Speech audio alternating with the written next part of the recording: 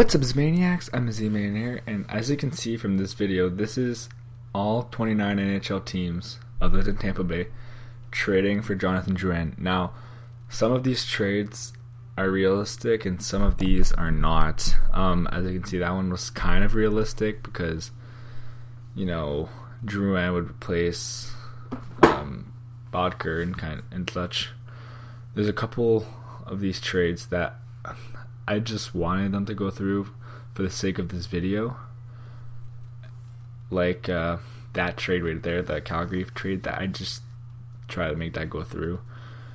I could have done a better trade, but you know, that Eric Staal trade is actually realistic because Eric Staal has a 1-year contract left and wants to get out of Carolina and wants to win a cup again, so that's actually realistic. This Chicago trade's kind of complicated because it's unrealistic that he's going to Chicago, but I had to do the trade anyways. Here it's kind of glitching out. I'm sorry about that. My Elgato glitched out here, and it glitches out a couple, I think, again with Pittsburgh trade. But yeah, some of these trades I was happy with. I got this idea because I see YouTubers did this for the Ryan Johansson and Seth Jones trade, so I decided to do it with Jonathan Drouin and do all the teams. And if he is going to get traded, I believe he's either going to go to Nashville or the Sharks. Because as you can see in this video,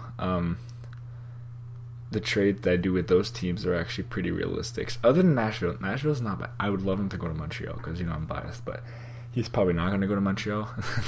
Look how unrealistic that is. But it works. Yeah. Blackwood, Team Canada starter. Bitch, get out of here. That's actually realistic because like Pozo's a trade report. Yeah, so also I want to add Rick Nash.